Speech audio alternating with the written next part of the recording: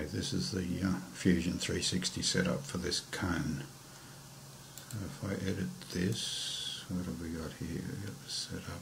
Alright, it's just going across there. The main thing is stock.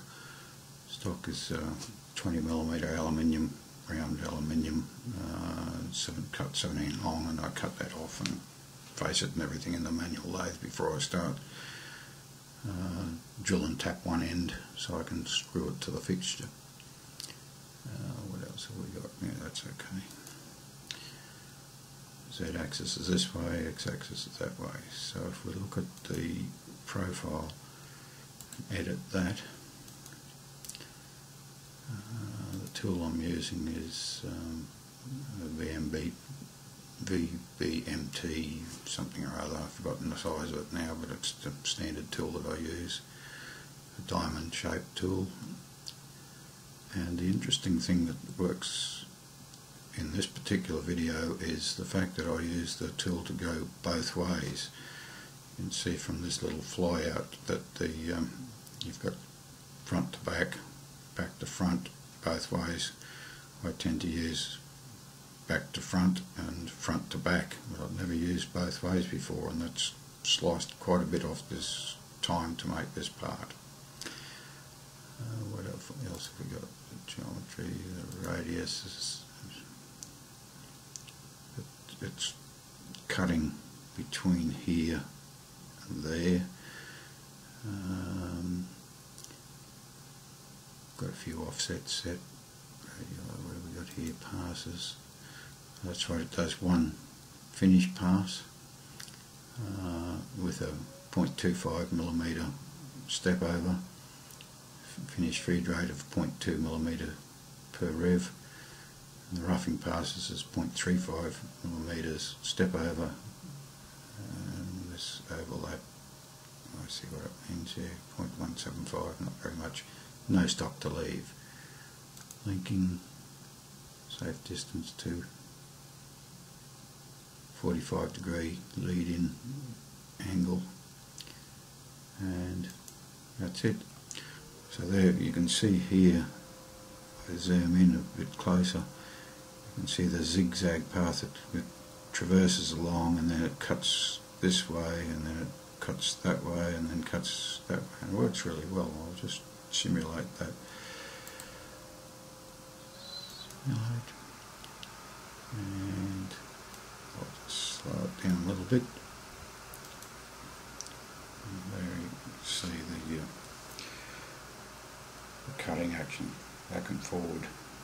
So it's not wasting time doing a retraction and going back to the start and repeating like you normally do. And here comes the finished cut along there. That's it. Job done.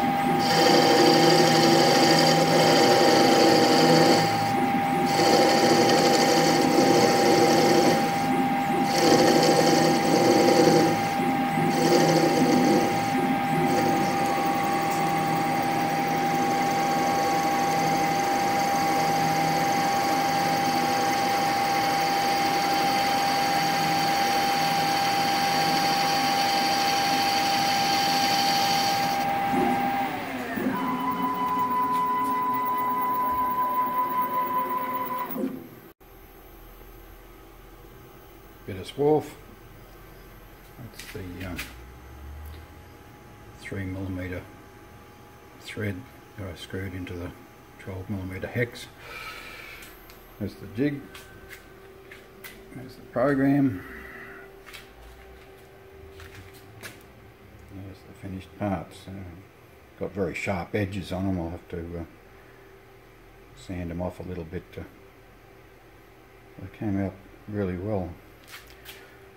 I'm pleased with that back to front, or both way cutting action on this thing. It saved about 20 seconds per cycle.